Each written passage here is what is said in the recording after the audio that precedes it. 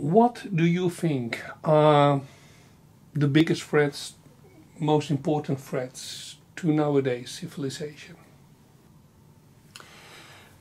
I think the biggest threat to our civilization is very much tied, in my judgment, to the infinity of human desire that hasn't found its proper resting place.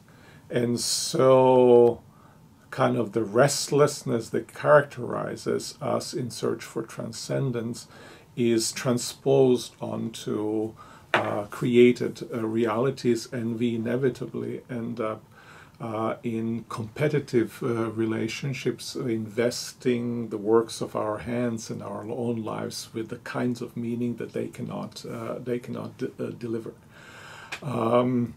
I think unless we learn that human beings cannot live by bread alone, we really cannot understand sufficiently human beings. We really cannot save, so to speak, human beings.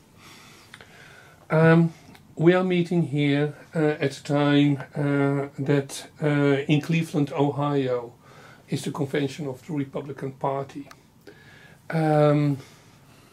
where people are yelling that the political opponent of the Democratic Party, Hillary Clinton, should be locked up, and more of that kind of things.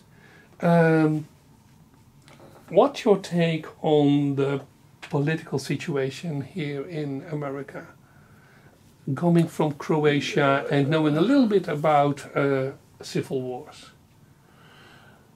Well, I'm quite fearful about the situation. I recently spoke in Munich and Together for Europe, gathering of a variety of Christian communities, and I opened my speech on the square in Munich with a comment that the situation in Europe today reminds me a bit of the situation just before the civil war in former Yugoslavia, where you had this enraged sense of rage that has amassed itself and was highly oppositional, claiming its own identities and wanting to move apart, assert itself over against others.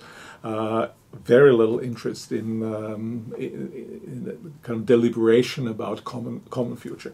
What one finds in many places in Europe today, what one finds certainly at the Republican convention right now, is a red-hot anger that is highly oppositional, that knows how to destroy the opponent, but does not how to, and therefore knows also how to build tall walls, but does not know how to build bridges. As it turns out, we live in a highly pluralistic societies, and without ability to build bridges, we are unable to survive. And I'm afraid that in the situation in which we find ourselves today, this heightening of rhetoric, of angry rhetoric, of destroying the enemy, will in fact undermine our ability to live together as a nation, highly polarized. We need to heal the nation rather than build further walls that separate us.